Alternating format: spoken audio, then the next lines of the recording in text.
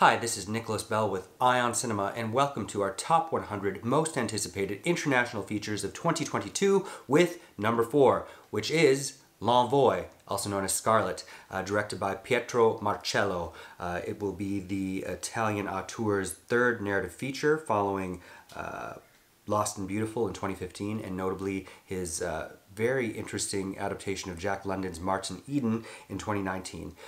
Marcello is also notable. He won the Teddy in Berlin for his 2009 documentary, The Mouth of the Wolf, notably.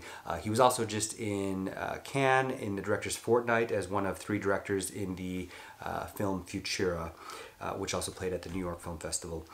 His latest, he leaves behind Jack London for another interesting adaptation, Russian writer Alexander Grin, adapting his novel Scarlet Sails, which has been adapted before. And if you're looking for Alexander Grin in English language, he was published under the name Alexander Green. It is the story. It's an emancipation of a woman over 20 years, a very vague description, from 1919 to 1939. The novel has kind of an adventurous, fantastical quality to it, like many of Grin's works. The cast includes Louis Garrel, Yolande Moreau, and Noémie Lvovsky. The cinematographer is Marco Graziaplena. As I already mentioned, Marcello won the Teddy for The Mouth of the Wolf.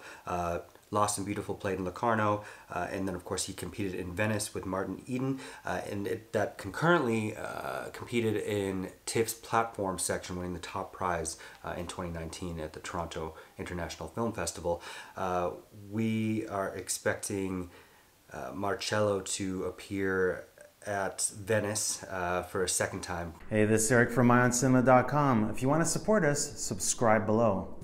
For more reviews, interviews, film festival coverage from Sundance, Cannes, Toronto, you want to check out these guys on this side.